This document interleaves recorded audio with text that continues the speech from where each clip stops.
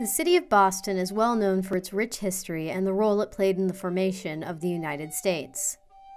People come from all over to the city's historic sites to be immersed in the life and culture of colonial New England during its fight for independence. One attraction is the printing office of Eads & Gill, located near the Paul Revere statue on the Freedom Trail. Eads & Gill has a real printing press from the colonial era on display.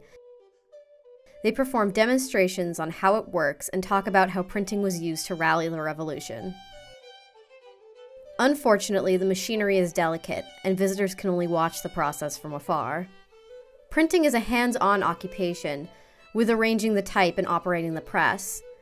The audience's understanding of printing can't be complete without tactile interaction. While allowing them to touch a real press isn't possible, this exhibition will add a much-needed level of interactivity to the experience. It will also educate them about a notable type designer from the era, John Baskerville. John Baskerville was a businessman, printer, and type designer who worked in Birmingham, England in the 18th century. He was originally trained as an engraver, but went into bookmaking at the age of 44. He was unhappy with the typefaces popular at the time, so he decided to make his own. It took him 3 years to complete his first project, a book of Virgil's poetry, published in 1757.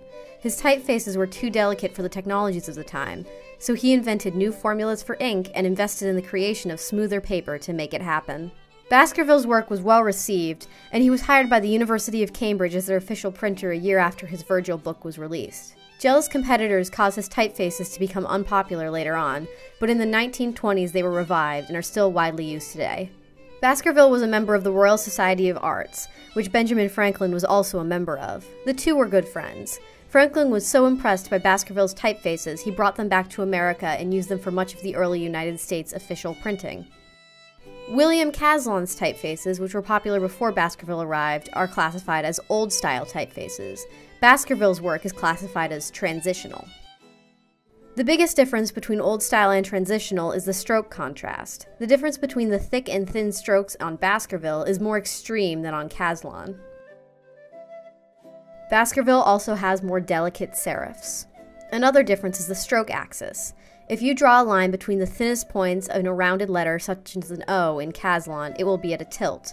With Baskerville, it is almost perfectly straight up and down. So, why use Eads & Gill as the location for this installation? The time period they are presenting is contemporary to when Baskerville was working. They are located on the Freedom Trail, meaning that visitors are already expecting to learn about history from that era. Also, the printing press presentation given inside primes visitors to be thinking about type in a way they normally aren't.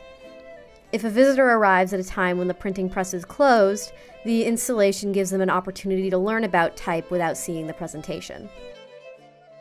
This is a mock-up of the installation. It is an interactive plaque with 2 movable metal portions on hinges. Viewers would be able to open and close it to examine it from all angles. Here is an animation of how the installation would move.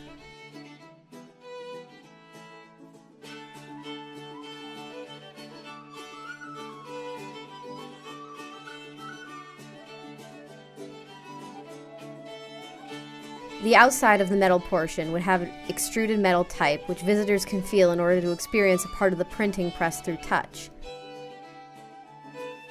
The inside has a biography about John Baskerville, as well as a metal type version on the opposite plate. By opening and closing the installation, viewers can see how the metal type lines up with the printed final result, both with the biography on the inside and the type samples on the outside. The installation would be made of 2 metal plates, hinges, and laminated paper. Thank you.